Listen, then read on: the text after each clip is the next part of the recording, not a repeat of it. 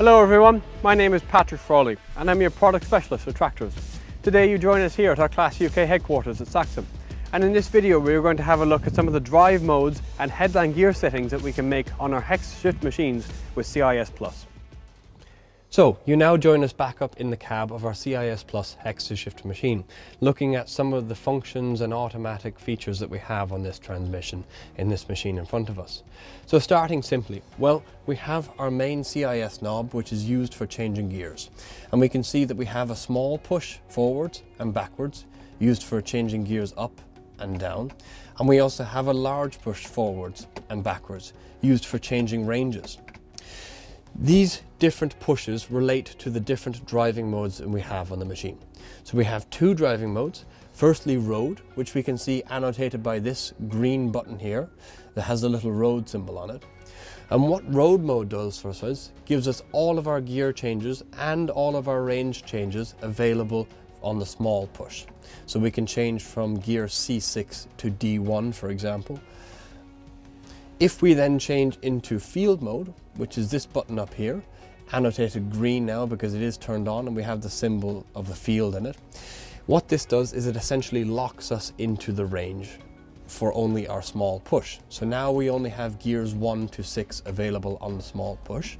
And to change range from C to D, for example, we would need to push through the detent, or again, the same coming back down. The reason for this is if we think about maybe cultivating, for example, and when we're maybe increasing our gears, trying to get a bit more speed, we don't want to accidentally change range from B to C, for example, and get that break in power. The next level of automatic features on this machine is going to be our headland gear. The headland gear is an on or off value, and what it does is it toggles between two gears.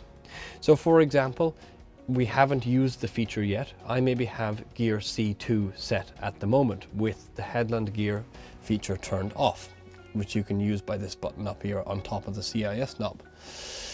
If I then get to my headland and I maybe want gear C4 for turning on my headland, what I can do is firstly press my headland gear button, then manually select gear C4 by increasing 2 gears.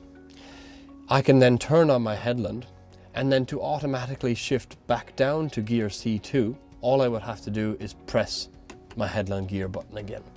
And subsequently, for each turn on my headland, to shift automatically between C2 and C4, all I have to do is tap my one button on top of my CIS knob.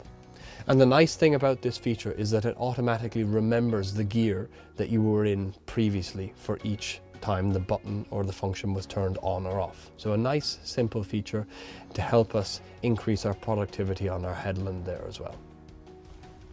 So thank you for watching everyone.